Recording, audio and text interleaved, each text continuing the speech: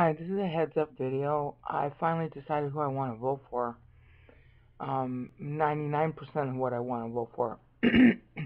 This guy, he belongs to a party called the Libertarian Party, which, as you'll hear him and my big guy, Bill Weld, who's running as his VP, if you watch them on TV, you'll hear them both describe that the Libertarian Party is basically everything that you like about the Republicans and everything you like about the Democrats all in one party.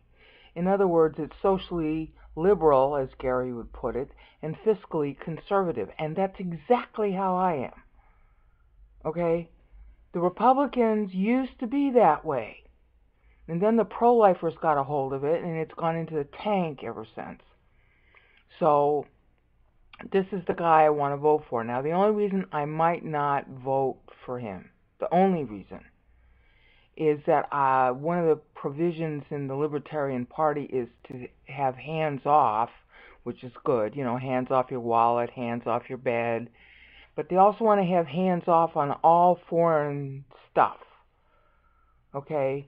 Now, Bill Weld hastened to add when he was talking with Chuck Todd and also Lawrence on The Last Word on MSNBC. Bill Weld hastened to add that that doesn't mean that they are isolationist. They just don't want us getting involved in nation building. Okay, and I kind of agree with that, but my big concern is I am pro-Israel. If the U.S. ever takes her hands off helping Israel and being a friend to Israel, we won't be a country anymore. Okay, history proves that even if you didn't believe in the Bible, but the Bible states it flat in Genesis 12, 15, and 17. Anybody cursing Israel gets cursed. History has borne that out. So, I mean, the one place we should be interventionist is whatever Israel needs, we got to be there to help her. Okay? Now, people who are anti-Semitic don't like that. Too bad. Now, if the libertarian position is pro-Israel, then for sure this is who I'm voting for. I don't care what the polls say.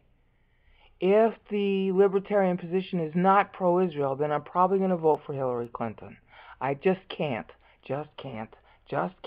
Will never vote Trump. And as far as I'm concerned, the whole GOP is dead because they back a fraud. Donald Trump is a fraud. And we've been saying that for over a year now, and now, of course, the data proving what we were saying is starting to come out. Donald Trump is a fraud. Gary Johnson's an honest guy.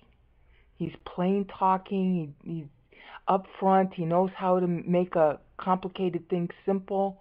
Both him and Bill Weld, who I adore with Bill Weld, okay, are really good guys. I would be really proud of them to be in the White House. Anyway, I'm sorry that I said this, but some people are going to ask me who I vote for, and now you know. Vote for whoever you think before God you should vote for. Okay, seriously. Vote your conscience, not who you think will win. Peace out.